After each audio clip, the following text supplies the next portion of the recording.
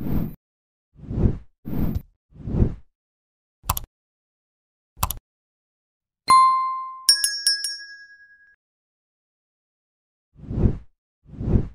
Gentleman in Moscow creates its story by placing fictional characters in the middle of real-world historical events, and Moscow's 1917 Bolshevik Revolution is one of the cornerstones of the show's penchant for realism.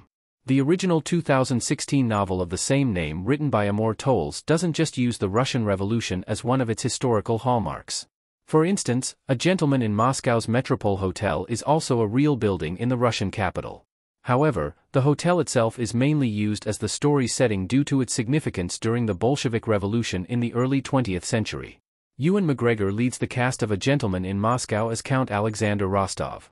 The story begins in 1922, although the Count has already been back in Russia for 4 years. As such, he voluntarily returned to his home country while fully aware that the Bolshevik Revolution had begun. Therefore, Alexander knew very well the risk he was undertaking by returning to Russia, with the violent acts being inflicted on those in his social class. A Gentleman in Moscow Episode 1 reveals the macabre fates of Alexander's peers, and they take place in a setting heavily based on reality. The Bolshevik Revolution was part of the Russian Revolution between 1917 and 1923.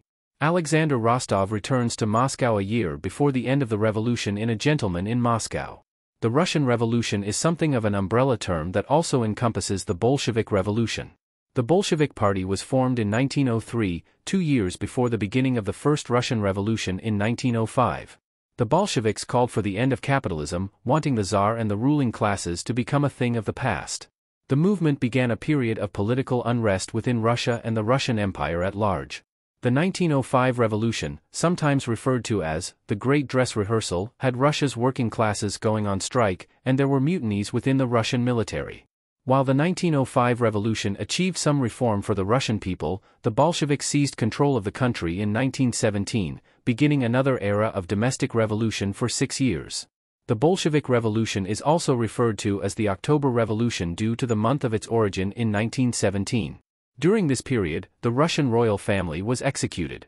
In addition, many other members of the ruling classes were similarly killed for their status.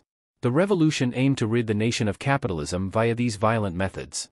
Moscow's unrest resulted in it being restored as the Russian capital in 1918. The Bolshevik Party's connection to Vladimir Lenin explained. Lenin was the first leader of the USSR. When the Bolsheviks came to power in 1917, the political group renamed itself and became the Communist Party of the Soviet Union. Although the Soviet Union didn't exist until 1922, the period between 1917 and 1922 is referred to as Soviet Russia. When the Soviet Russian era began, Vladimir Lenin founded a new government and also became the head of the newly named Communist Party. The Bolsheviks based their manifesto on Marxist ideals, as did Vladimir Lenin.